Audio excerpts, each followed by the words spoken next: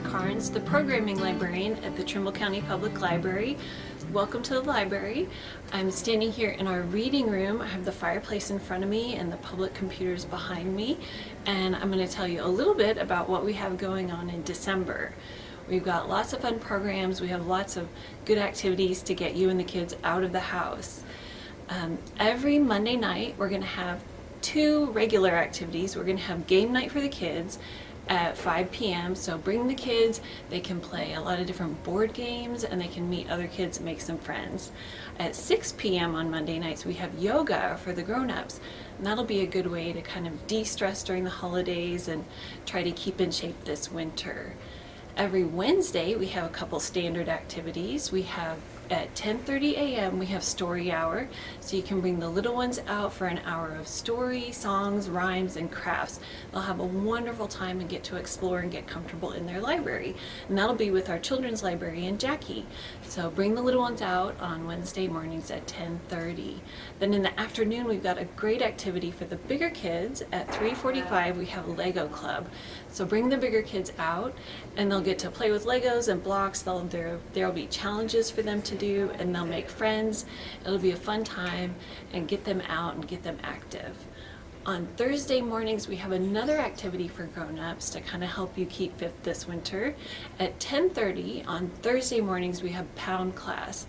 That's a fast, fun kind of aerobic exercise with great music, and that's led by Megan, and she leads that. It's an hour long. It's a lot of fun, and of course it's free like everything else at the library.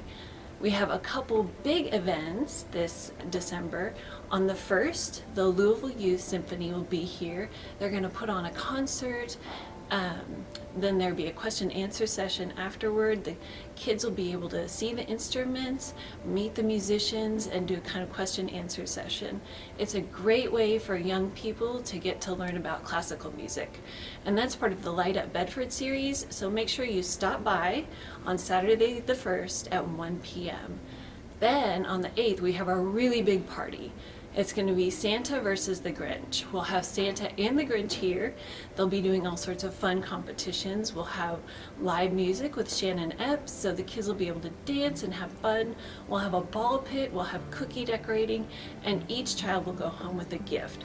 That'll be a wonderful experience for the whole family, so make sure you come out, and of course it's free. Now, if you aren't able to get out of the house this December, you know we can always bring books to you. Don't be afraid. If you aren't able to drive or you're having health issues, you can call us and we would be happy to deliver materials. So just give us a call.